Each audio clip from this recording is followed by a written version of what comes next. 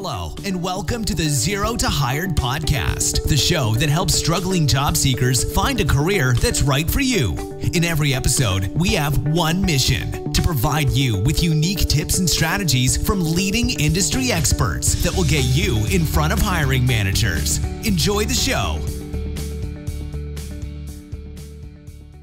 Hello, everyone, and welcome to this week's episode of the Zero to Hired podcast. I'm your host this week, Connell Valentine. Now, I know you guys are usually used to seeing John behind the mic, but for this week's episode, I thought I'd steal the spotlight from him just for this one episode, because our guest today is a fellow newcomer to Canada, or soon to be a newcomer to Canada. His name is Vinil Chandran. Vinil, welcome to our episode. Thanks a lot, Connell. Pleasure to be here. Awesome. Now, a lot of folks must be wondering what is so special about this newcomer to Canada, 1 out of 300,000 that we're going to get this year. Folks are usually used to listening to subject matter experts in the field of job search strategy. But Vinil, you're no ordinary newcomer to Canada. You actually have done something that a lot of newcomers might feel is near impossible and is actually the newcomer's dream. You actually have a job offer in hand before you land out here. Isn't that right? Yes, Connell, that's absolutely right. But that's a lot of pressure coming right at the start of this podcast straight away. No, well, so just to understand now, you have no network in Canada when you have this job offer, right? And you're not in the IT industry. It's not an internal transfer. This is actually an offer that's coming out of the blue. Is that correct? Yes, that's true. I made the decision to move to Canada somewhere around October of 2016. Mm-hmm. And that's when, I started research about Canada as a country and about the whole permanent residency process. I did apply through Express Entry and did get my ITA in October of 2017. And that's when I started my research into the job market and what I need to do to basically get a job as soon as possible. Well, so that was the start. That's really good. Now, I just want to give our audience a little bit of a background on how we met. So we met over LinkedIn. I connected over to you because we had a common connection. And this common connection that said that you were part of a support group that actually helps newcomers to Canada. And you had stood up and said that to this group that you actually follow the Zero to Hired content on Quora and our blogs and our podcasts, and you obviously applied it better than most folks and actually used that content to steer your job search and actually get the job offer. So that's when I reached out to you on LinkedIn and we connected. And you sent over an email to me on my request detailing what is the step-by-step process that you took. And I got to tell you, I was getting emotional as I was reading it, because as I was reading it, I could remember the content that I'd written on it. And then you were nice enough to send me a resume as well that you used. And it is at that point when I opened the resume and saw the Zero to Hired template that I actually broke down into tears. It was the proudest moment I have ever had in Zero to Hired. And I'm not ashamed to admit it, of course.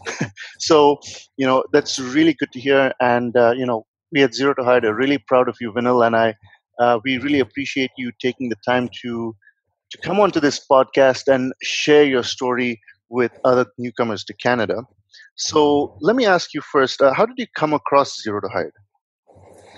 Well, first of all, thank you for that amazing introduction. And it's really overwhelming because when I started on this journey, I never thought I would be in this position. And, actually, I'm sure you have a lot of listeners who are listening to it. So I'm really thankful for you to do this podcast as well. So when I started my journey of how to go about the job search, as everybody does, I looked to the internet, and Quora.com was one of my major sources of information. And that's when I came across a lot of answers that you had written, Connell, to a lot of questions. I'm sure you get a lot of questions on Quora with with the central theme about job search in Canada for a new immigrant. And you had written a lot of answers which made a lot of sense to me. And they were very practical, they were very detail oriented. And one common theme about your answers was there was always a call to action in each one of them. And that's when I came across Zero to Hired. And in fact, I'm not sure if you remember, but I had written you an email about 4 to 5 months back when I came across Zero to Hired. And I had just given you an appreciation email saying what you're doing is amazing and the amount of information in Zero to Hired is enough for somebody to start their job search in Canada. And I use, of course, after that, I did use a lot of the tools as well, which are given in Zero to Hired. Of course, we have a lot of free content that's open to a lot of folks, and it's practical. They can actually use it in their job search as well. So over to you now, Vinil, and let's start to understand a little bit more about yourself. Now, what made you decide to move to Canada in the first place? Well, there are a few obvious reasons like better quality of life, better, and I'm father. So obviously in India or in any country, people look towards the West as having a better future for their children. But there were a few non-obvious ones as well for me personally, because outdoors, I love the great outdoors, and what better country than Canada to really explore the great outdoors. Being in India, I feel there's a huge lack of work-life balance, which I believe is a strength in Canada, which I've my research. Apart from that, apart from professional reasons, there were a few personal reasons as well. Like I'm a great automobile enthusiast, and being in North America is really deep if you like automobiles. These were the combination of the reasons which made me decide to move to Canada, and of course ease of immigration as well when you consider other countries. So yeah, that's the start. That's great. That's good to hear. Now, you are in the industry of for retail store managers. Is that correct? That's right. Yes. Okay. So in our earlier communications, you had mentioned a step-by-step plan that you followed to get this job offer. So just at a high level, what was that plan like? Sure. So when I started gathering data for my job search, the great thing about Canada is there is a lot of data available about every industry online, and it's all free.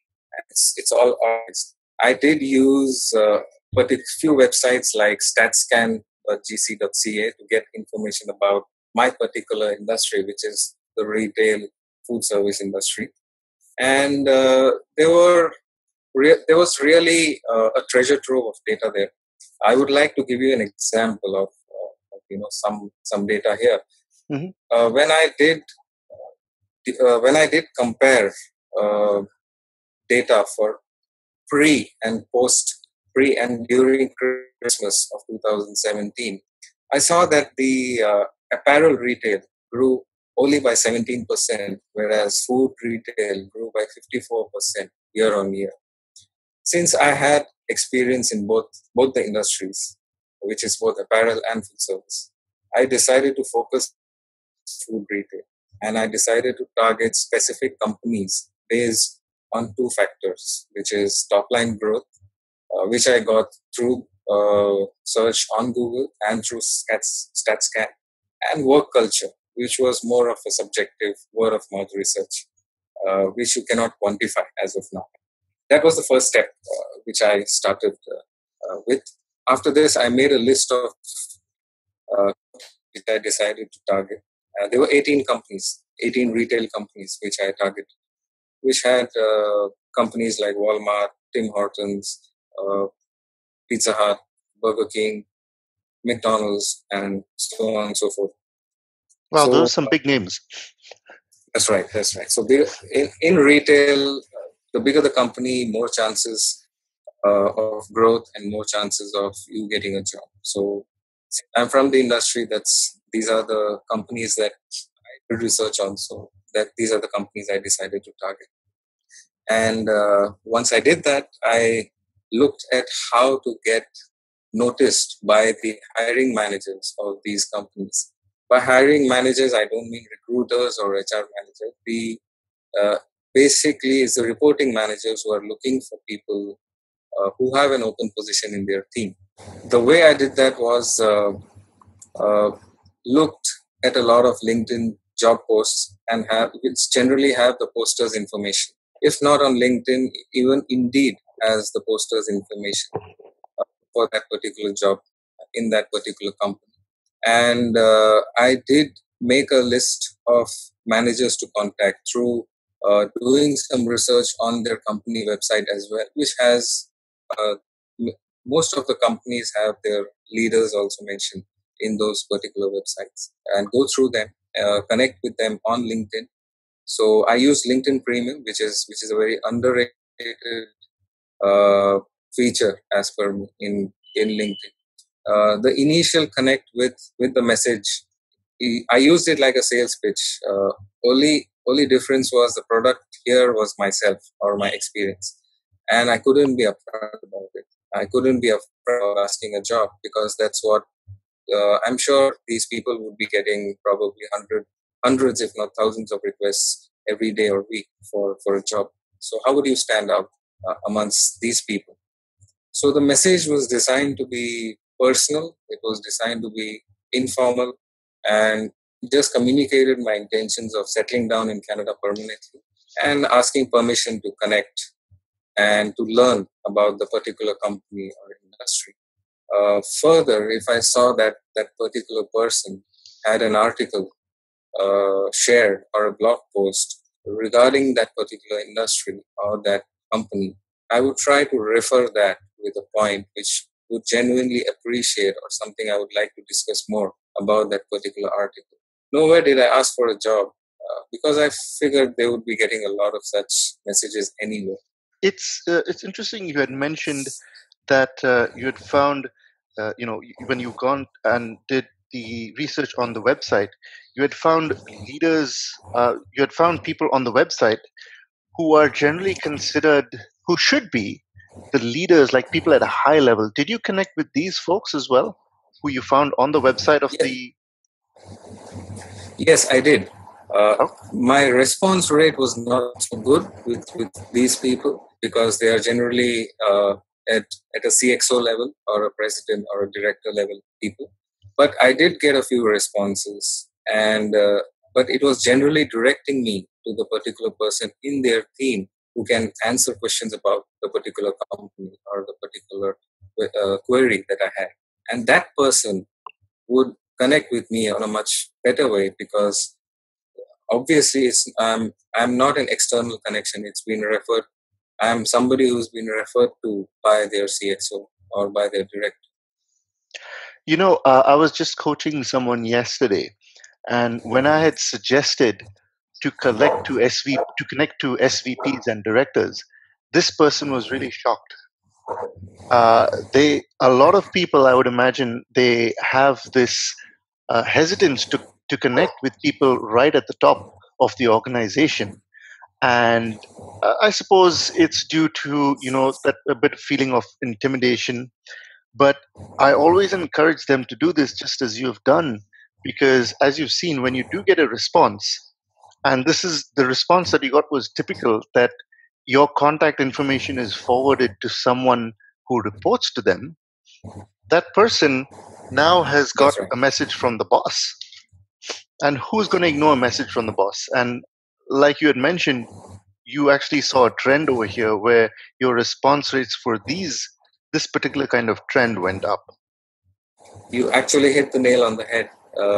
I got, in fact, I got all three of my interviews through such responses, through somebody who had forwarded my profile or my resume to someone in their team. So you can't ignore your boss if he's sending you something to do. That's really good. And in our earlier communication, You had said that you connected with about 5 or 6 managers and you had a good rapport with them in just a month. So, how did you go about getting a good rapport with them? What was your strategy like? So I believe the majority of people who responded and whom I did build a rapport did so because I researched a lot about the articles that they had shared on LinkedIn and what their interest was and what problems they were facing. So it's pretty common nowadays for people to build their own brand on LinkedIn and basically look for professional solutions on LinkedIn because it's an open community and anybody and anyone can help you. Uh, so I did start genuine discussions about relevant topics for people who are looking for genuine solutions. For example, one person had shared an article about how to engage young workforce, which is, I believe, during my research, I believe is a problem in Canada. Young people don't want to get engaged in in a in my industry, which is food retail, employs a lot of students and young people, and they just don't seem to want to let their phone go because they just don't want to seem to let go of their phone and attend customers. That's a common thread which I found online. So I did share an article with someone who was looking for a solution on how to use techniques to engage young workforce in casual dining outlets. Uh, that person responded and in fact is now working on a handbook on how to engage young people at that particular company through weekly activities. And this discussion was started purely by an article which I shared on someone's uh, timeline. So that's how I build a rapport with people through genuine professional questions and genuine professional help to solutions that they were looking for. And nowhere was I actually mentioning about a job or even asking them for one. So, in other words, before you ask someone for a favor or before you ask someone to do something for you, like giving you a job or considering your looking at your resume, you offered value first. Yeah, absolutely. I mean, why would somebody help me out unless they think I'm adding value to them?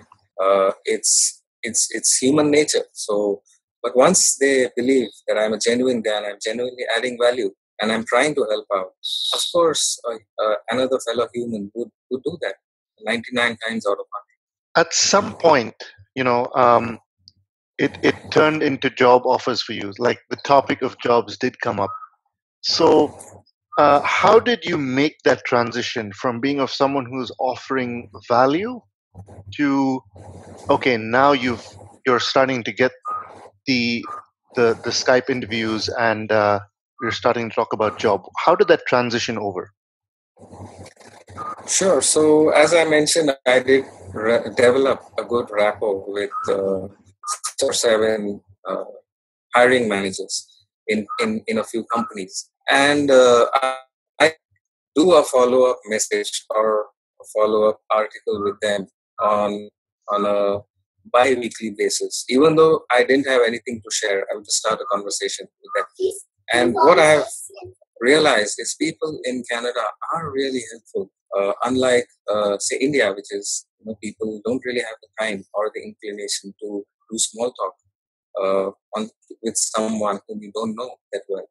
The moment people realize that I am a new immigrant who has not yet landed in Canada, they did offer me advice on everything from housing, from the weather, to even what gear to buy uh, during winters. And Did inevitably, Canada Goose come up? absolutely, Canada Goose was probably the number one recommended gear for winters by a lot of people during my conversation. So yes, so inevitably the topic of jobs came up as well, and when they did raise the topic of a job and of an income to support my family, I did. I was upfront with them and said I would appreciate any help that you would be able to give me, uh, considering we are in the same industry. And that opened a lot of doors for me because they would. It was not me who was doing my job search alone. I had a team of people doing that job search for me, not just me. So that's basically how it all started. That's pretty amazing. And what's most interesting about that is that they brought it up. You didn't have to say, "Do you have a job for me?" They asked you, "What is your plan for your job search?"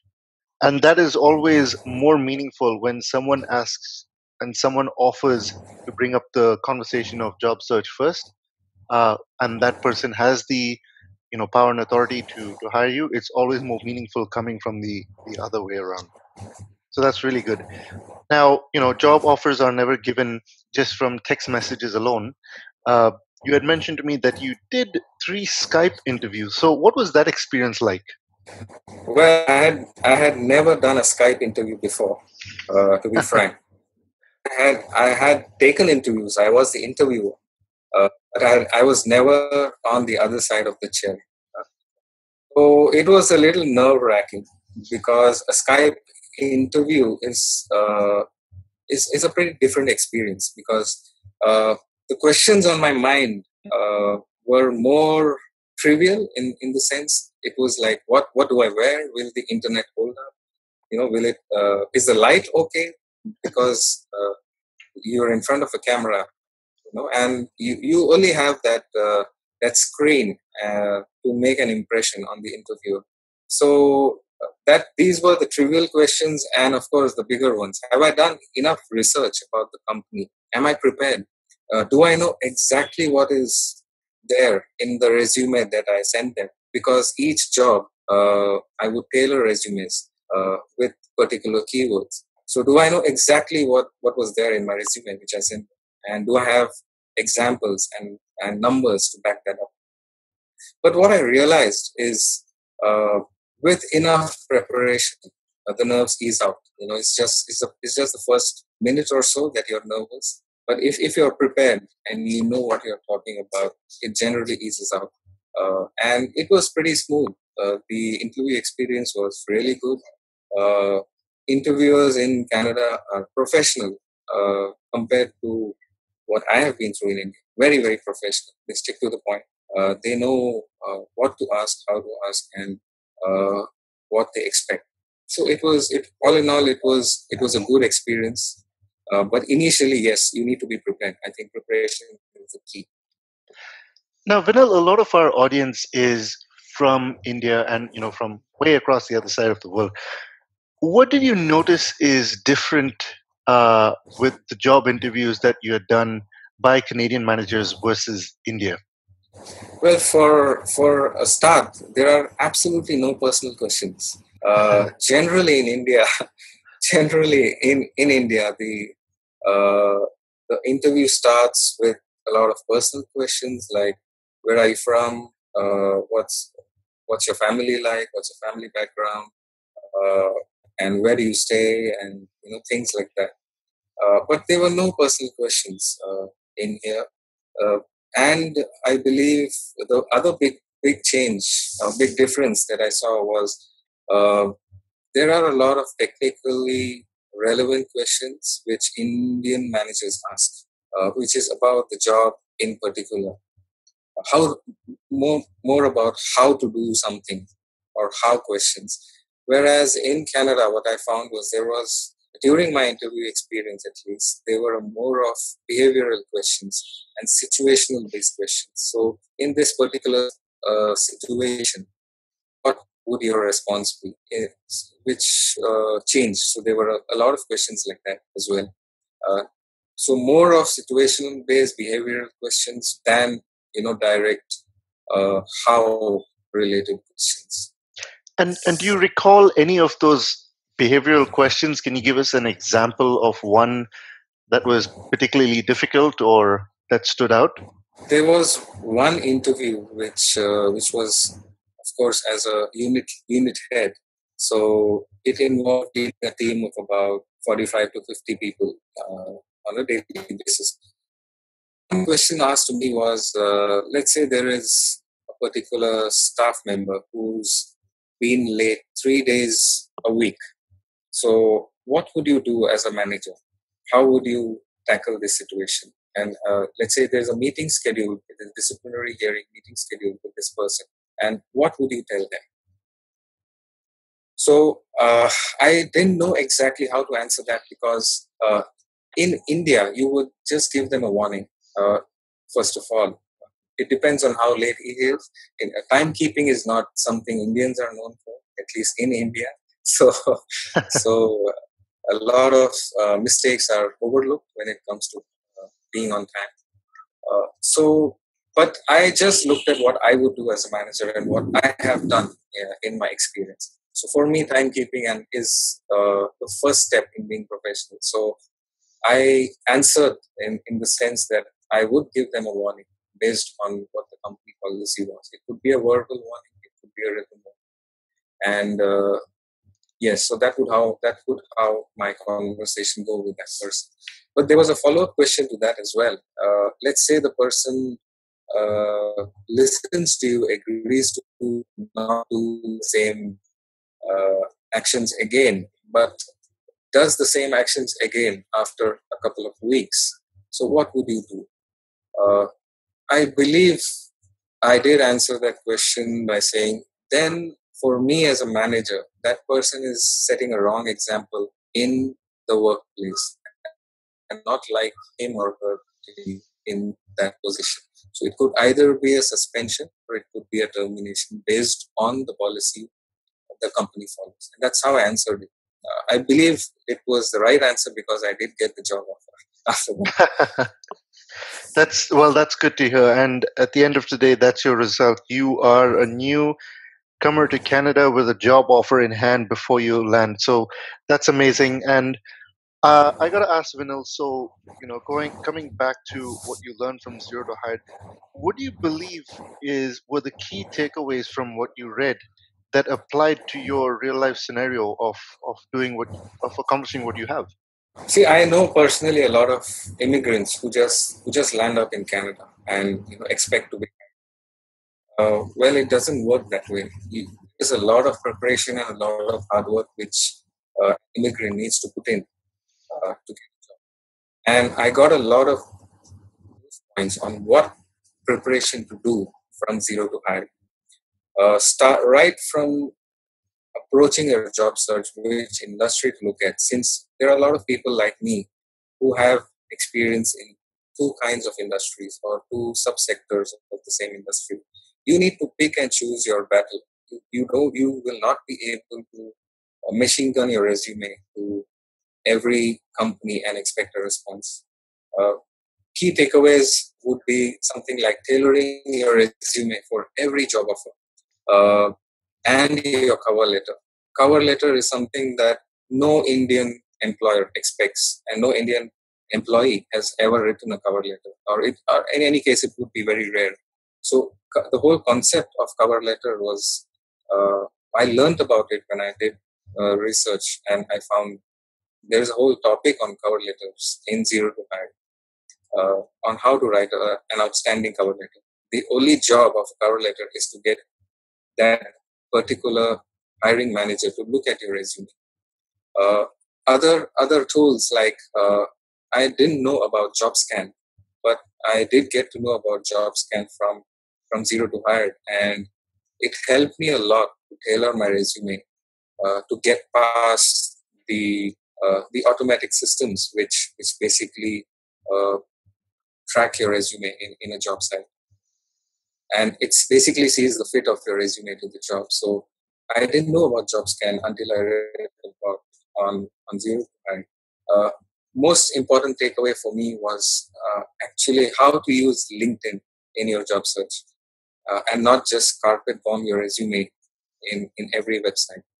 How to use LinkedIn to network with people, how to approach people, and use them as part of your job search.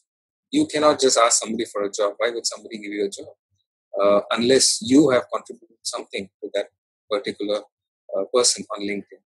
So I think that was the most important takeaway for me on how to network with people on LinkedIn and contribute to their success so that they help you out. So, yeah. Vinil, congratulations. On your move to Canada, first of all, and secondly, on the fact that you will be arriving and going to work on Monday. That is really amazing. And I want to really thank you from the bottom of my heart for applying zero to hire strategies so effectively and for taking the time out to share it with our audience. So I want to ask you, what's next in the life of Vinil Chandran when you come out here to Canada? You had mentioned that you have a passion for the automobile industry. Is that something that you're looking forward to?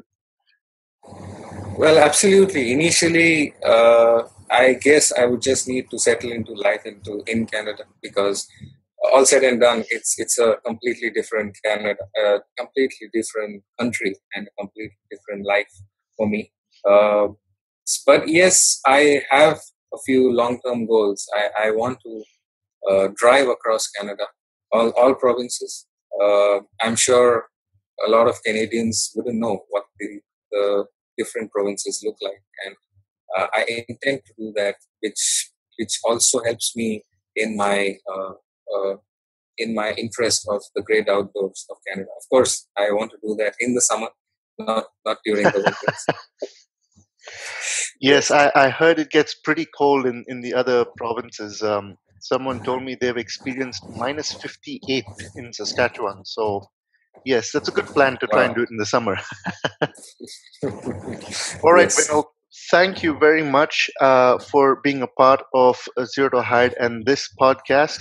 I hope to reach out to you once you land and settle in. And to our audience, I hope you got a great value out of what Vinil has shared with us.